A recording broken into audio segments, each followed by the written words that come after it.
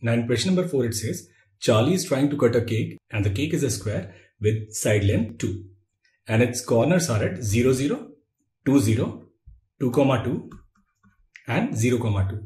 Now Charlie's first cut is a straight line segment from the point xy to x0 where x lies between 0 and 2, and second straight cut from point xy to the point 0, k where k lies somewhere on the left hand edge of the cake. This will make a slice of cake which is bound to the left of the first cut and bounded below the second cut as shown in this figure. Now the first question is, find the area of slice of cake in terms of x, y and k. Now what we'll do is, we'll divide this area in two parts, area of this triangle and area of this rectangle. So this area, it will be area of this rectangle which is x into y plus area of this triangle, and area of this triangle is 1 by 2. Its base is x and its height is k minus y. Now if we take 1 by 2 common, it will be 2xy plus xk minus xy. So it will be simply xy plus xk, or it is 1 by 2 x into y plus k. So that's your first part.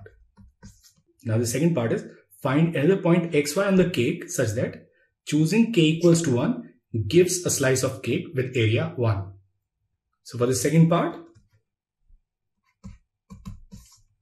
we have fixed k as 1 and this area will also be 1.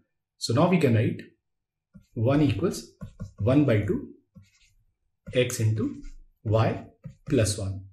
Now this is x into y plus 1 equals to 2, which is a rectangular hyperbola and it will have infinite points. So we'll choose all the points with the constraint that x should lie between 0 and 2 and y should lie between 0 and 2. So any point will suffice. One such point could be, we can take x as say 3 by 2, and if we put x as 3 by 2, we'll get y plus 1 equals 4 by 3, or value of y as 1 by 3. There are infinitely many such points. Now this third part is, it says, show that it is only possible to choose a value of k that gives a slice of cake with area 1 if both xy is less than equal to 2 and x into 2 plus y is greater than equal to 2. Now we know that this area is 1 by 2 x into y plus k. Now for this question, we are taking value of a as 1. So we'll take this value as 1. We can write k equals. Now if we transpose it, we can write this as 2 by x minus y, or simply 2 minus xy upon x. Now this k, it must lie between 0 and 2. So we'll simply write this k, it should lie between 0 and 2, that is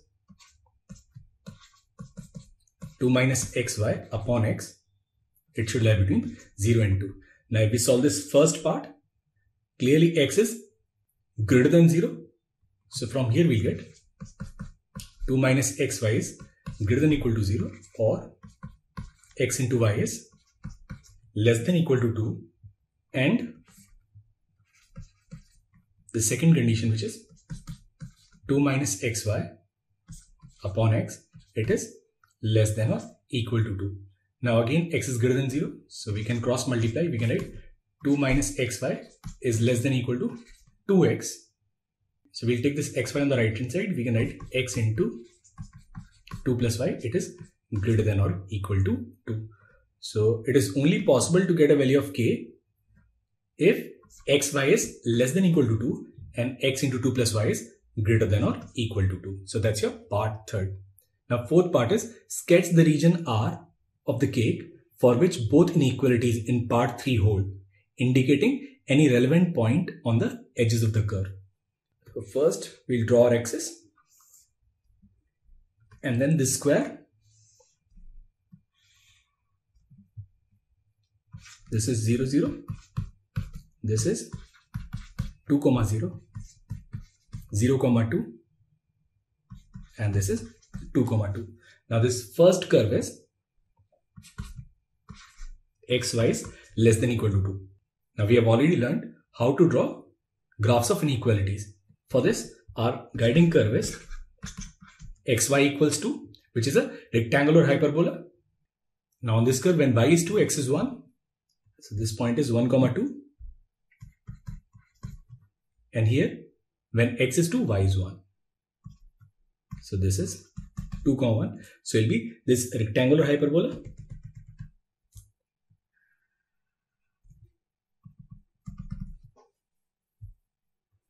And then if we put x and y as 0, it will be 0 less than equal to 2. That means we are talking about region on the left of this rectangular hyperbola. So this is the favorable region.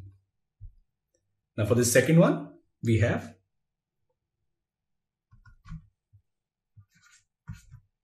x into 2 plus y greater than or equal to 2. So here our guiding curve is x into 2 plus y, it is equal to 2. Now if y is 0, value of x is 1. So this point here, it will be 1, 0. And when y is 2, value of x is 1 by 2. So this point will be 1 by 2, 2. So this again, it is a rectangular hyperbola.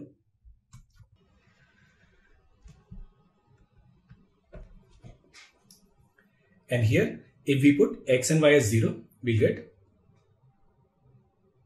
0 greater than equal to 2. That means origin doesn't satisfy this inequality. So it will be on the other side of this curve.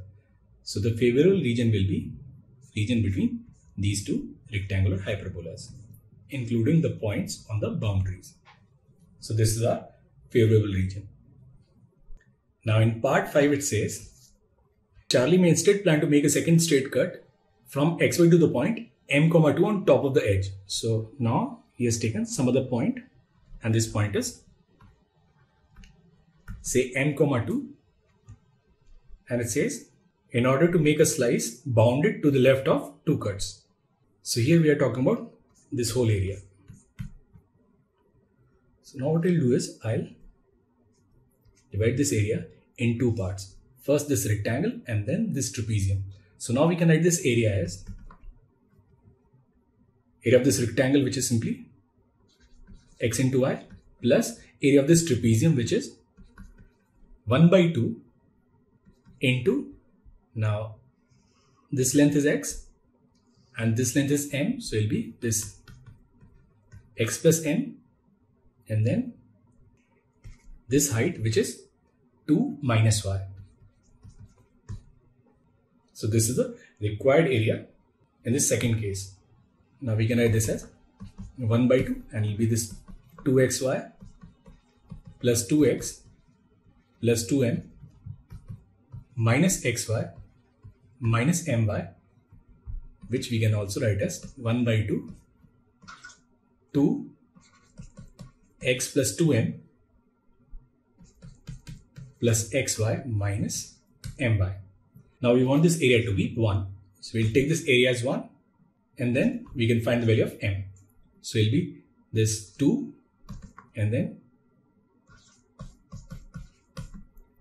2 plus yx plus m into 2 minus y, or we can simply write this m as x into y plus 2 minus 2 upon y minus 2. Now we need to find 2 necessary and sufficient inequalities for x and y for this area to be 1 for some values of m. Now we know that value of m should lie between 0 and 2. So from here we can write 0 is less than equal to x y plus 2 minus 2 upon y minus 2. It is less than or equal to 2. Now we'll solve these two parts. This first part is x y plus 2 minus 2 upon y minus 2. It is greater than or equal to 0. Now we know that value of y, it lies between 0 and 2. That means this value is negative. If we take it on the right hand side, sign of inequality will invert. So we'll get x into y plus 2 minus 2. It should be less than or equal to 0. So from here we get our first condition, which is x into y plus 2 is less than or equal to 2.